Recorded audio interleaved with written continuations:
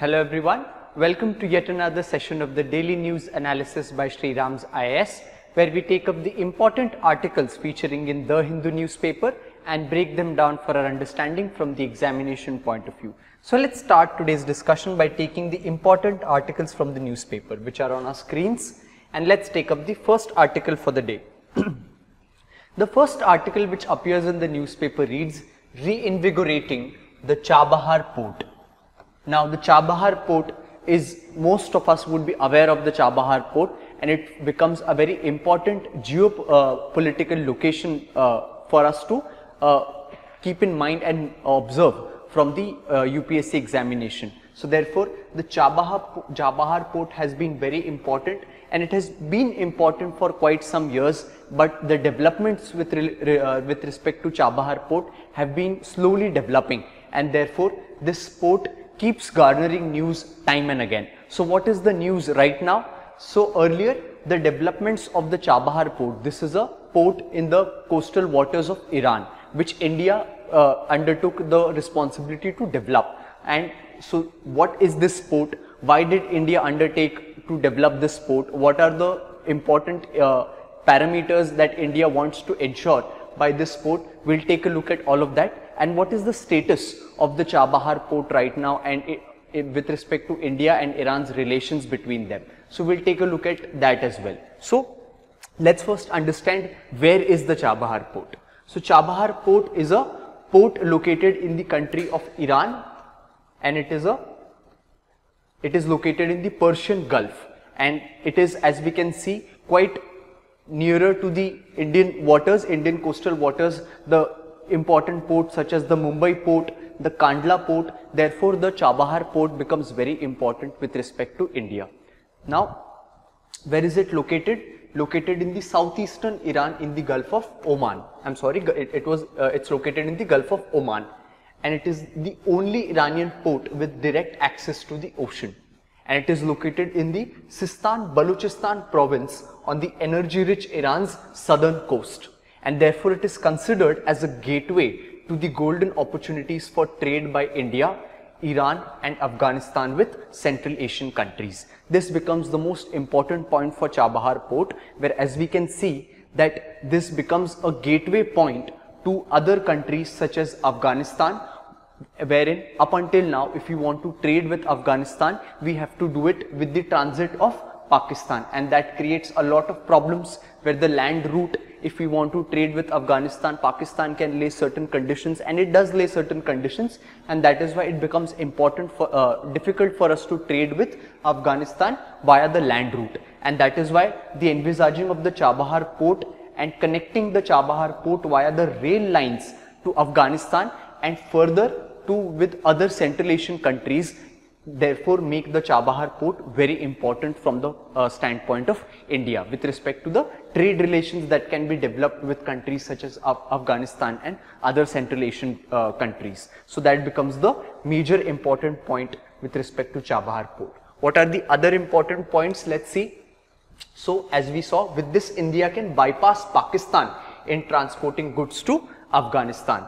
Next is, it will also boost India's access to Iran, the key gateway to the international north-south transport or transit corridor that has sea, rail and road routes between India, Russia and Iran, Europe and Central Asia. Now, what is this INSTC, or the International North-South Transport Corridor, which the Chabahar port can also provide a great impetus to? So this INSTC is also a country level trade route which has all kinds of sea, rail and road routes. So let's take a look at that as well. Let's take a look at first the INSTC. So the INSTC, or the International North-South Transit Corridor, was first initiated in the year 2000 between the countries of Russia, India and one other country. This was India, Iran and Russia. So it was first initiated between these three countries in the year 2000 in St. Petersburg, and subsequently then included 10 other Central Asian and West Asian countries. So this is a multi-country corridor, which again is, was initiated to facilitate trade between these countries. So where the initial sea route becomes a long route which has to traverse from multiple regions, the Mediterranean Sea, and travel from the northern Atlantic towards and then cross the Suez Canal, this trade route was envisaged to shorten up by this INSTC, or the North-South Transit Corridor, which through the land and rail routes would connect the such countries such as Russia and the Central Asian republics with eventually India. So this was the INSTC. Now the INSTC also has a transit point in Iran, and this is where the Chabahar port can also provide an impetus to the larger INSTC, or the International North-South Transport Corridor. So this becomes another importance for Chabahar port. Then it also helps India counter Chinese presence in the Arabian Sea, which China is trying to ensure by helping Pakistan develop the Gwadar port.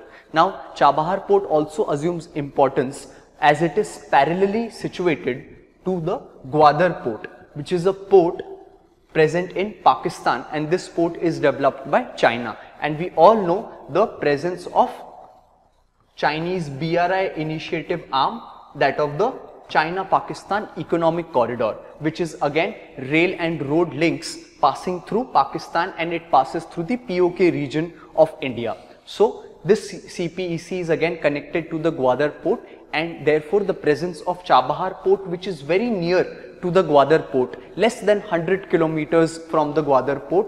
So the situation of the Chabahar port can again provide parallel presence to this port and therefore counter Chinese presence for India.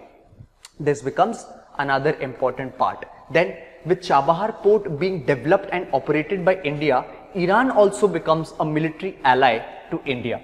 Therefore Chabahar could be used in case China decides to flex its navy muscles by stationing ships in Gwadar port to reckon its upper hand in the Indian Ocean, Persian Gulf and the Middle East. This military aspect of the port is not the envisaged aspect. The primary aspect of the port is for trade related aspects or the trade purposes. This port is generally carried out for trade purposes, but with respect to any contingency that may appear in the future, it might be taken use in the military aspect if at all China decides to do so in case of the Gwadar port. So that can also become one of the use of the Chabahar port. Then trade benefits are galore, where with Chabahar port becoming functional, there will be a significant boost in the import of iron ore, sugar and rice to India. And the import cost of oil to India will also be considerably declined. So current cost that India faces to import crude oil, if the route to import this crude oil will also get efficient, so the cost of importing the crude oil will also go down for India, right? Which has spiked up due to the recent Russia-Ukraine conflict. So these are the important points which are very important with respect to the Chabahar port and its control belonging to India. Now what does the article say? The article talks about the gradual development of the Chabahar port, where this actual agreement between Indian government and Iran was initiated way back in the year 2003 for the construction of Chabahar port in Iran. But even after 19 years, this port, it's not that this port has achieved its full potential, and this has happened because of the flouting or the fleeting tensions or fleeting relations between India and Iran. Because as India had approached to make good relations with Iran, Iran not having good relations with the USA has therefore created a lot of roadblocks for the relations between India and Iran, and that is why the development of the Chabahar port as well kept seeing many difficulties. And even last year there was a news where China was said to be collaborating on trade basis with respect to Iran, and therefore there was news that India might lose control of the Chabahar port. But within 2-3 months, again the news came up that India is still in talks with Iran with respect to the Chabahar port. And now what has happened, this Union Roadways and Shipping Minister Sarbanand Sonowal is on a visit to the country of Iran and has met the counterpart in Iran, and that is they are taking the partnership on the Chabahar port forward on many more steps. So that is the whole background with respect to Chabahar port, and the important points which become important for us from the examination point of view. We took a look at that, and they become important for us especially from the prelims examination and from the GS2 perspective, where we take up the international relations portion. So with this, let's move on to our next article for the day. The next article which appears in the newspaper reads, the implications of the 5G rollout for law enforcement. Now this article appears in the backdrop of the arrival of the 5G in India. We have been taking multiple discussions with respect to the 5G auctions as to how the major telecom operators have bought their airwaves spectrum and are soon going to release their 5G services in the month of mostly October or after that. So this article, the author in this article talks about the advent of 5G as to if the 5G technology is going to come in India, is going to arrive in India, it can have many benefits for the citizens of the country and otherwise for everyone else. But at the same time, when such revolutionary technology arrives with respect to giving benefits to the citizens, it can also bring a lot of challenges to the country. And this in this article, the author talks about the challenges that can arise for the law enforcement agencies with respect to this new 5G technology, with respect to cyber security and other such cyber security attacks. So we'll take a look at how the 5G technology holds immense potential to transform the cyber security landscape in India, as well as pose a lot of challenges and how we can combat these challenges. So let's first take a look at what will 5G do to the benefit of this cyber security landscape. So on the one hand, the 5G rollout is set to enhance efficiency, productivity and security by helping the police access critical information in real time and nab criminals. Now, we all know 5G technology, or the 5th generation connectivity technology, is going to give us high speed internet with ultra low latency, right? So which means that ultra high speeds of internet with less lag is going to be provided to everyone in the country. So with this with these advantages, even the police and the law enforcement agencies' work is going to be facilitated via the 5G speeds, where earlier where they used to take time to access information. With the help of 5G, they would be able to access critical information in real time and therefore nab criminals. Then 5G has high bandwidth and low latency, as we saw. So its adoption would ensure the best performance of police devices such as body cams, facial recognition technology, automatic number plate recognition, drones and CCTVs. Now all of these technologies can perform significantly better if they have the 5G technology or ultra high speed internet. So therefore, with the 5G services coming, these technologies which police or other law enforcement agencies make use of, they would be significantly better in their usage. But the problem would come where such infrastructure also needs to be developed. So the 5G promises to transmit clear image. So where up until now the police or the other law enforcement agencies were to make use of hazy images, they were not getting clearer images in real time, this 5G technology will enable them to access them. And the increased storage capacity promised by 5G will allow the police to streamline their investigation methods. Again, high speed internet and better connectivity is providing greater storage capacity. This storage capacity will also help the agencies. Then 5G will also allow rapid and secure communication within the organization as well as between civilians and the emergency responders. This also becomes a significant advantage of high speed connectivity and internet, where the 5G will allow rapid and secure communication. So earlier, if some mishap or some crime was, let's say the criminals had the opportunity to escape or to carry out their work simply because of the lag in communication which used to happen between agencies or between the citizen and the agencies. This can be significantly bridged by the coming of the 5G. So this also becomes a significant advantage of 5G. Then with 5G, the police can remotely access and analyze crime data and information from other infrastructure such as traffic lights. So this also becomes a very important advantage, where sitting at one place due to the access of high-speed internet and connectivity, high amounts of data from various sources such as the CCTV cameras and traffic lights and everything can be accessed by the law enforcement agencies sitting at one place itself. So these are the benefits that can arise from the arrival of 5G. But like I said, with the benefits that can be arrived from this new technology, certain challenges can also come. And what are these challenges? Let's take a look at that.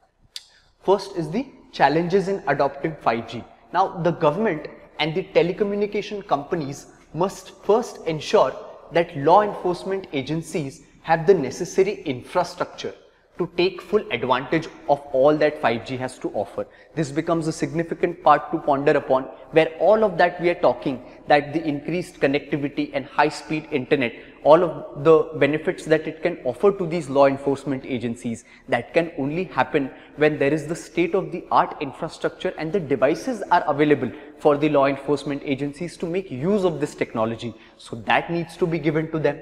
Because even if law enforcement agencies get access to secure data from telecom operators, they will still need tools to access this data. So they need these important devices which are compatible with the 5G technology. Also, most police systems are outdated and many not be compatible with 5G. To bridge this technology gap, the police must invest in modern tools, software and infrastructure, and they would require funds to do this. So this becomes the first major challenge in order to utilize the benefits that the 5G technology has for the law enforcement agencies to offer. They need their devices, their infrastructure and their tools to be updated and compatible with 5G. So that needs to be taken care of first. Then this is with respect to the logistical part. Now there are various concerns which come up, wherein let's say that there was earlier technology which was accessible to the citizens, but now this 5G technology will also be accessible to the criminal activity perpetrators or the terrorists who can make use of this technology. So with every benefit that can come with the technology, there are the challenges that also increase, because this technology is also available to them as well. So the challenges or the type of crimes that could be committed, they will also evolve and they will also take a new shape. So new kinds of crimes will also be committed, for which these law enforcement agencies have to be ready for. And so earlier, the kind of cybersecurity attacks that used to happen, with the advent of the new technology, these attacks will be of new nature, would be of evolved nature and may even be secure and untraceable. So all of that also 5G can enable for these criminals. So how can the law enforcement agencies tackle that as well? We'll have to take a look at that. So what are those concerns? So deploying 5G when we have a shaky cybersecurity foundation is like erecting a structure on a soft sand. That is the danger of not able to deal with these new dangers or the new criminal activities that can happen, where our infrastructure of cybersecurity is not very sound. So as the previous networks were hardware based, India could practice cyber hygiene. This was with the earlier sector, but now with 5G, it is a software defined digital routing. This makes it susceptible to cyber threats such as botnet attacks, man-in-the-middle attacks, or distributed denial of service overloads. Now these are the new age type of cyber security attacks, wherein the botnet attack is of one can say a bot or a kind of artificial intelligence based software attacking the system. Then man-in-the-middle attack means that between the user of the service or the software and the software itself, the hacker poses a obstacle between this medium, and only after a payment of certain ransom or fulfillment of the condition that that hacker has put in front of the consumer or the user of this software, only then the software can be used by him or her. This is known as man-in-the-middle attacks, wherein it is prevented from the user to using the software or the service. And distributed denial of service. This is also a similar kind of attack where the system is hacked into and the kind of service is denied to the user, and only after a payment of a ransom or a certain condition that has to be fulfilled which is demanded by the hacker or the perpetrator of such an attack, only after the completion of it the service can be accessed. So these are the new age attacks which get more and more potent with the arrival of 5G. And if the cybersecurity foundation that is itself shaky right now for India, it is not equipped to the lines of these attacks, it would be very difficult to deal with them. Then as 5G lacks end-to-end encryption. What is the end-to-end encryption? This is something which the messaging apps such as WhatsApp and other apps provide us, which says that whatever chat or whatever messaging that happens between a person A and person B, no one will be able to access that. That is known as end-to-end encryption. So since 5G would not have that, hackers can plot their attacks more precisely and perpetrate cyber crimes by hacking into systems or disseminating illegal content. So that also becomes added danger from the arrival of new technology. Then the bandwidth expansion. We saw that this was a benefit of 5G, where increased amount of data could be transferred, but this will enable criminals also to embezzle databases easily. So one man's benefit can be another man's trouble, and therefore with time, as 5G connects with additional devices, the frequency of attacks also could increase. This also could happen where if 5G promises interconnectivity between devices, the same service can also increase the susceptibility of attacks, which can be, if earlier were perpetrated in only one device, now it would be initiated in many devices.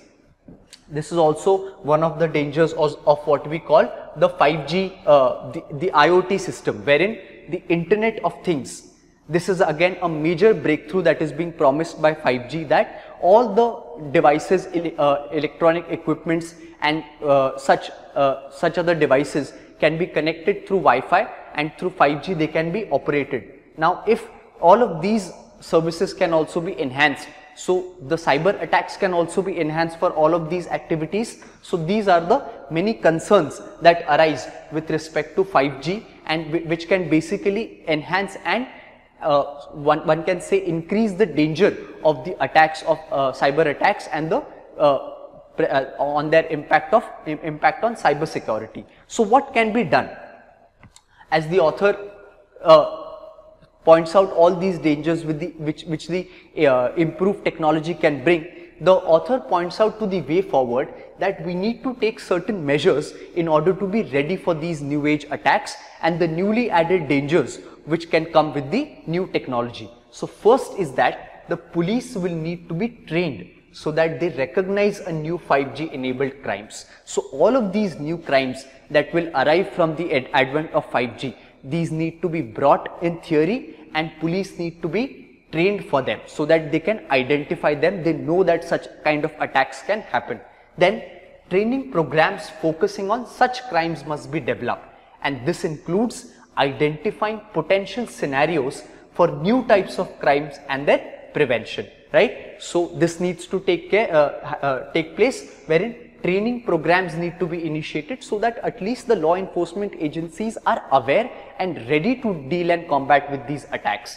Then the government and telecom companies could think of setting up a 5G crime monitoring task force to monitor and identify new crimes and develop countermeasures. So it also, the author also adds responsibility on government and telecom companies, which should keep a track of such nefarious activities which are taking place. Then create regulations that make it a crime for people to use 5G technology to commit crimes, which says that the laws also should be updated, enlisting that how 5G technology can be used to commit crimes, they should be enlisted under the new laws and regulations should be created under them. Such a regulation could help prevent criminals from using stolen or counterfeit equipment, since telecom companies will be able to track the location of the equipment and shut it down remotely. So these are the methods or the way forward that the author is suggesting with respect to how we can tackle the new dangers that arrive with the new benefits of the 5G technology as well. So this was a discussion with respect to the 5G technology and its specific implications on the cybersecurity aspect, and how our law enforcement agencies are placed to deal with them, and how they can be further equipped to further deal with them properly. So with this, let's move on to our next article for the day.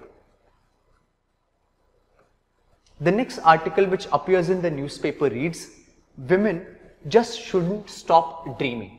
Now this is a positive news appearing in the newspaper, because first time in the country 11 women drivers have been inducted as the DTC bus drivers in the National Capital Territory of Delhi. Now this positive news can be cited in various aspects of our answer writing with respect to GS1, where we study society, and whenever we have a gender related question we can cite this example, or in GS4 as well. In the paper of ethics, if we see such kind of a situation, this example can be cited, because it's a very huge step wherein the first batch of 11 DTC women bus drivers has been inducted, and the transport department has said that it plans to train 180 more women to become bus drivers with the DTC or the Delhi Transport Corporation. Now why is this a huge step? Because this will ensure or promote women's safety in public transport, and this is done under the Mission Parivartan, which is a joint venture between the government and automaker Ashok Leyland to induct women drivers to operate the DTC and cluster scheme buses. So that is why this is a big step, because when women would be the drivers of the buses, it would encourage a safe atmosphere for women to ride in these buses as well, and thereby encourage and promote women's safety in the public transport sphere. So this is the news which we can make use of in our answers. So with this, we come to the end for today's session, and we'll meet again tomorrow with the important articles from the newspaper. Thank you.